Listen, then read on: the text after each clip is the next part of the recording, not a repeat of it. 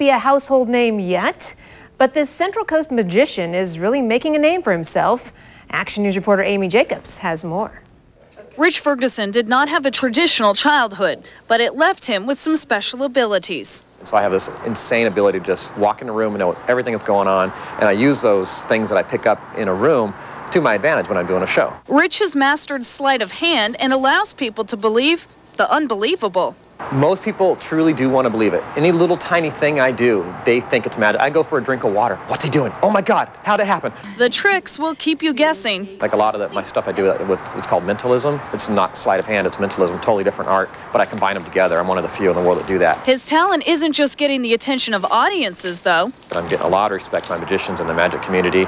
Huge magicians, I mean, big names. I'm working on effects for them and helping them with ideas and subtlety, how to polish their acts. And the polish makes it magic. So the more subtle and more invisible everything is, the more magical it is.